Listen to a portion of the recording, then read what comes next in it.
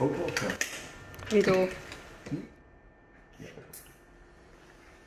We have both. We have the harvested PRP and we have the hyaluronic acid. As we don't have an existing joint space anymore, we will do a combination. So this will hopefully contribute to give more fluid to the joint space. This will be an additional fluid, but it will be with the anti-inflammatory effects of the PRP and will be together with the stem cells. There are many different forms of hyaluronic acid, and some are so tightly connected you only can inject with a big needle, and you can't aspirate even with a small needle. Okay, I'm feeling that cold.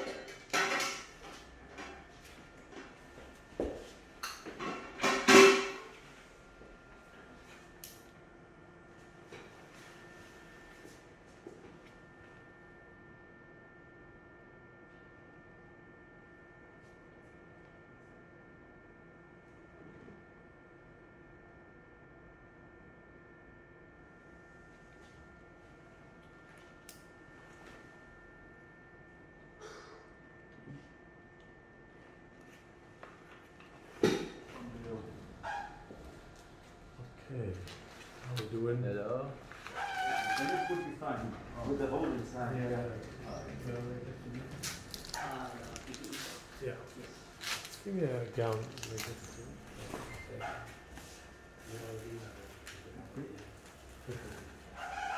So we palpate after having sterilized everything for the lower rim of the iliac crest and for the trochanter. And the direction would be either from this side, but if you, as we have seen in the CT and the X-ray before, there is almost no existing joint space anymore. So in these cases, it's usually easier to go from caudal to cranial in this direction. Space anymore left. I mean, this is the proper angle to enter. So we first do a little bit of superficial anesthesia. They can feel a small peaks. We have do we have ozone, please? Yeah, sure. Yeah, please. Yeah, like 10 cc ozone. Yes. So we wait for a while.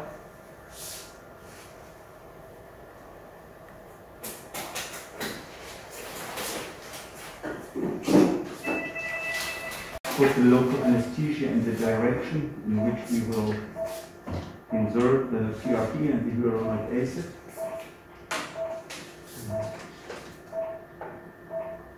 Do you feel anything? No. You fell asleep already. Do you have the Do you have a slightly longer needle for the anesthesia? This is combination of the hyaluronic acid and the PRP. They go together? Yeah. Okay. This is the size. Is this the 1.5?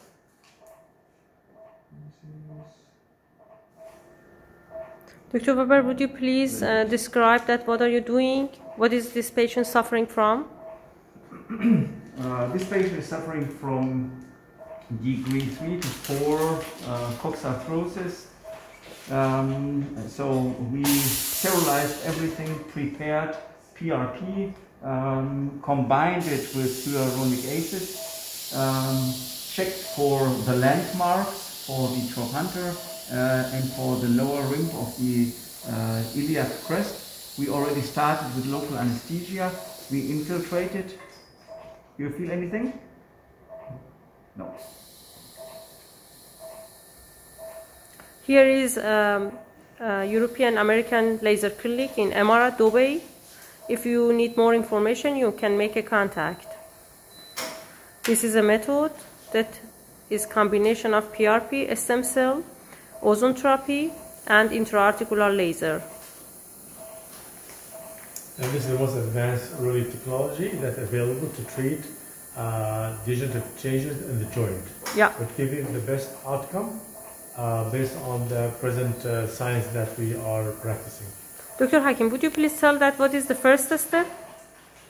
The first step would be definitely, as Dr. Weber doing, is localizing the area after sterilization the region. Then we'll go ahead and inject PRP after preparation from the blood, along with the hyaluronic acid. We mix them together. Then we're going to inject it into the joint in a guided way. Then we'll add an ozone along with that, and that really would also help activate the stem cell and also strong anti-inflammatory.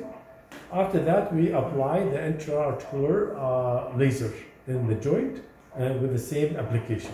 Thank you. And the procedure takes about probably 20 minutes, plus minus. Thank you. It tends to be quite safe procedure, and if the proper percussion done, the procedure is very safe, very minimal complication, and really very not invasive.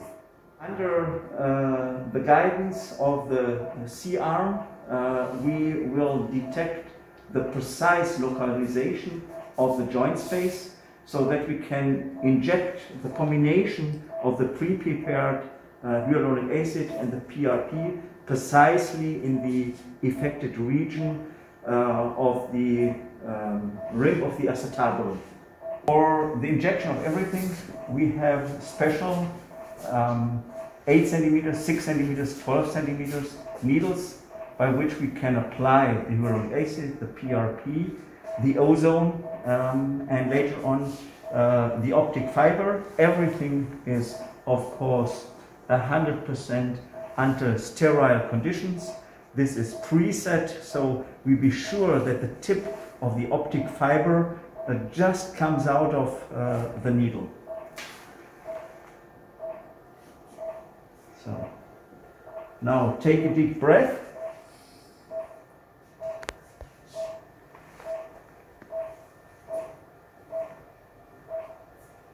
Okay, the patient feeling nothing at this time. He's well anesthetized and he's very comfortable and relaxing, and this is all done under the C-arm guided for precise localization and injection where it needs to be done. Perfect. I can take this away.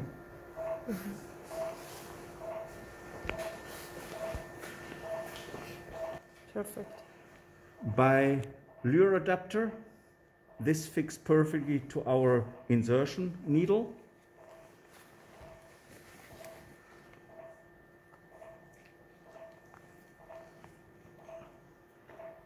Are you okay, sir? Yeah. Okay. Now you feel some local pressure.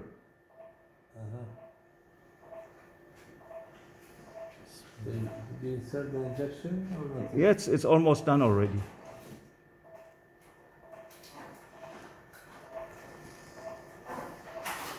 And the precise localization using a C-arm is really important, or you can use ultrasound as well. Both will be very helpful to localize the site of injection for safety and precise localization where the pathology is. So now we need the ozone. So we've done the first part. Give us the ozone, please. So PRP as well as the hyaluronic acid is in.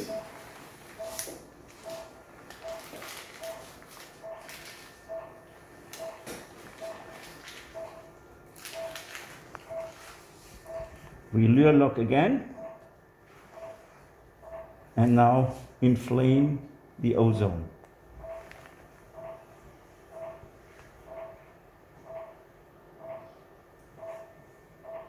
Okay?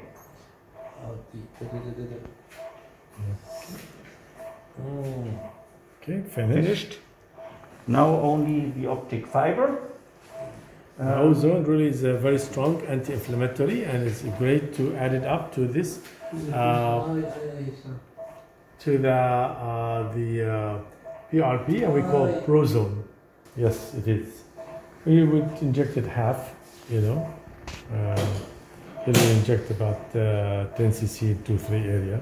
We inject about 5 cc usually. Okay, go ahead, please. No connect, so please. now we save the insertion needle and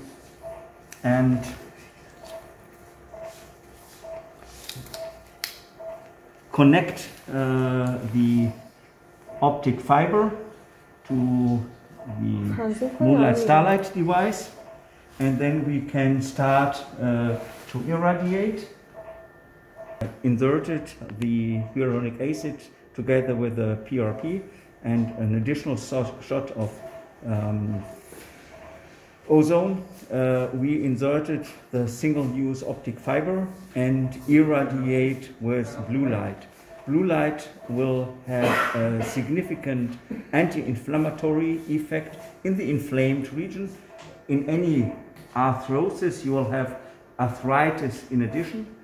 So we have hyaluronic acid anti-inflammatory, we have the PRP anti-inflammatory, and we have the blue light with the anti-inflammatory capacities.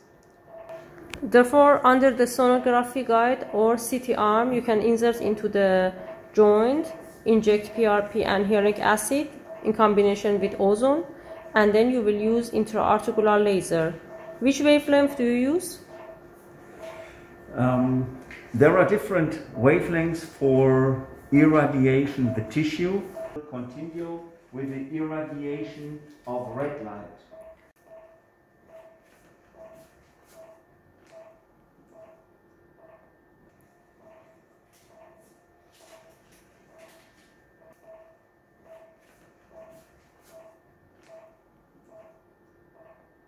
Hip arthrosis, Dr. Weber? Combination of...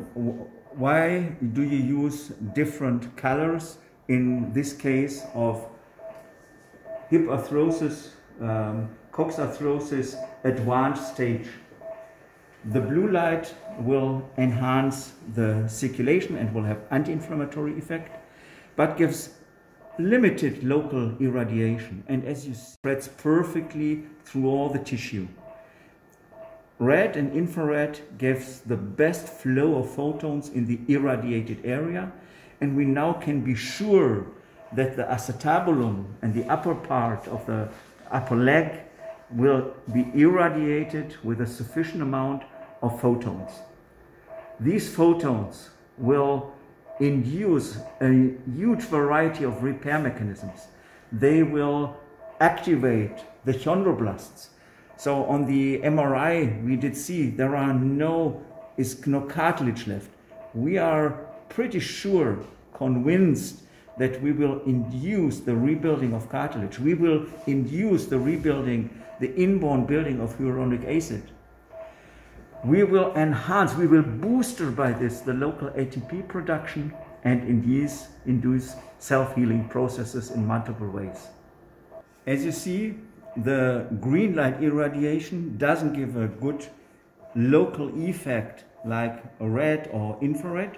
We don't see anything through the skin, but green light is of utmost importance to enhance the uptake of oxygen. And now for the repair mechanisms, for the ATP production, we need a better supply of oxygen.